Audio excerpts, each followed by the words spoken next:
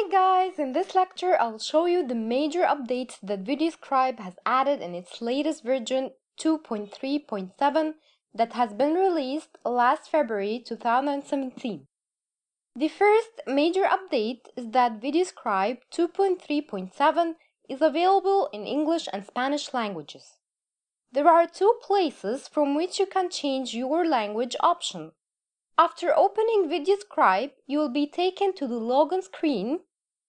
Below the login box, you will see the language setting menu. You can choose between English and Spanish using the minus and plus spinners. As you can see here, the language of the layout has changed. You can also change the language after logging in. After you have logged in, you will be able to change this option via the default settings menu in the bottom right hand corner of the project screen. Open it, then you will find the language option here. To implement the changes, make sure you press the tick button. Okay, the second major update in VideoScribe 2.3.7 is in the process of importing PNG or JPEG images.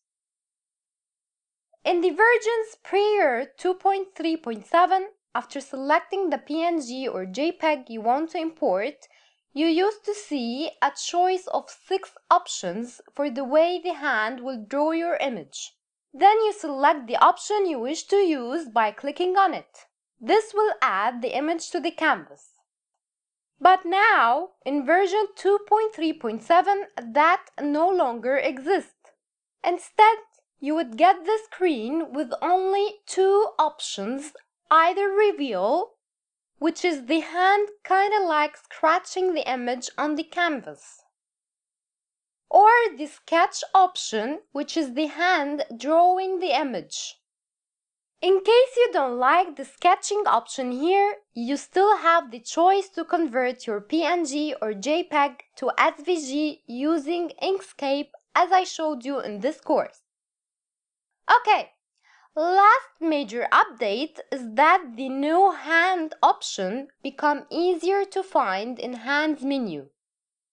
This used to be a blank square in the prior versions. There are other updates that they have mentioned, like adding more new images to the library. Image libraries load faster now, and that you can open the base library projects with a double click, and that the auto-saves should be working faster in this version. I hope you found this lecture useful. Thank you for watching.